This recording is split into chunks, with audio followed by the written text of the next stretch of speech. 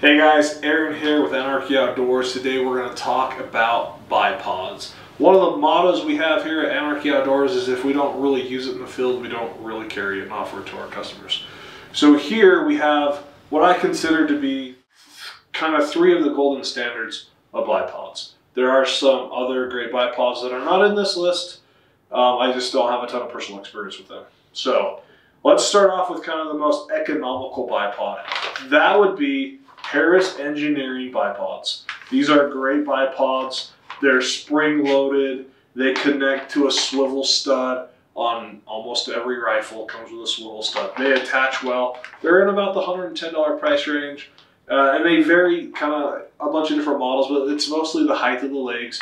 This is a great introductory bipod or a great bipod for a hunting rifle. Or I have some friends who compete with Harris bipods as well in PRS or NRL competitions. It's a great bipod, not 100% versatile, but a very great option. And then here, one of the golden standards in all of bipods is Atlas or B&T Industries. They make some of the most outstanding bipods on the market. This one here is the Cal bipod. These bipods range between $200 and $300 depending on the options that you use with them.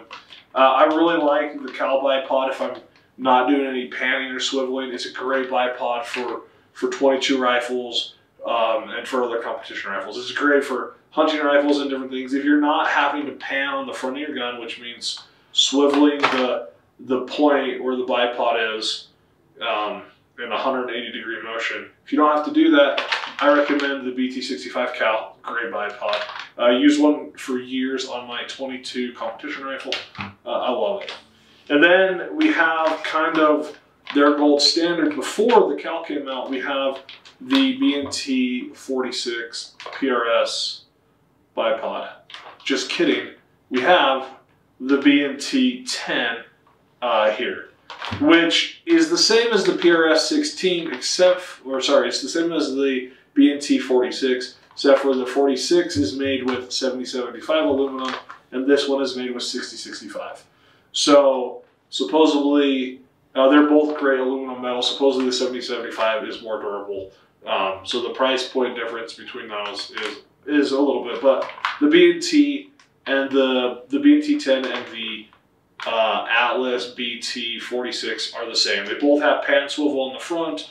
Most of them come with a Picatinny AMD mount, which hooks onto a Picatinny rail, which if your rifle doesn't come with one, you can add one. The market is shifting away from Picatinny. It is shifting towards what is called Arca Swiss or Arca rails, which this is an AMD Arca Swiss mount. It locks onto a rail that you mount on the bottom of your rifle. It's what tripods have used for a long time. So those are the Atlas bipods. They're great bipods. I highly recommend them. When people ask me which bipod should I get, it typically lands in this use case. I ask them what they're using it for, because that's the difference between a bipod with no panning on the front or a bipod that you need more durability. So instead of maybe the B10, you go with the B46. They also make some really wide bipods for the U50 BMG guys out there and your large caliber guys as well. So that's Atlas. So we've covered Harris, Atlas, and then a relative newcomer to the bipod scheme of things. I mean, newcomer, it's been a couple of years since they've come out, is we have the SkyPod. The SkyPod, originally produced by a guy named Sky, and then MDT purchased them. This here is the one I use personally for competitions. It is a Arca Swiss Picatinny mount here in the middle. So you can mount this on both an Arca Swiss rail or a Picatinny rail. And then this happens to be the double pull. These bipods run anywhere from $400 to $1,200, I believe, if you get the triple pull. I really like the double pull for the versatility in competition. We'll throw up a couple pictures of different instances that I've used them. But like I said, I've used the Atlas bipods for years, and I still use them in certain competitions. But the versatility of being able to extend your bipod up in tall situations, or put one leg forward or one leg up, or collapse one leg, just makes this double pole SkyPod super versatile in competitions. Would I recommend this bipod for someone who's just shooting off a bench? No. I'd probably recommend an Atlas. If the budget didn't allow for that, then I would recommend the Harris bipod.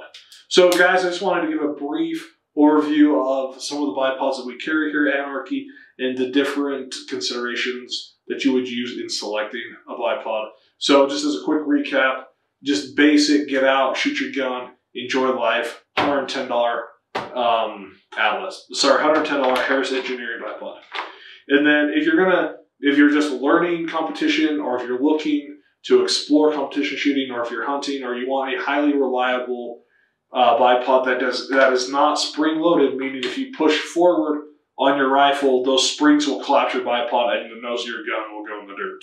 If you're looking for a stable bipod that's not spring loaded, the Atlas bipods are excellent. There are several different options. We're always here to help. Message us, call us. We'll help you select the right bipod in the Atlas world. And then same thing, if you're a competition shooter and you want the versatility of doing crazy positional shooting,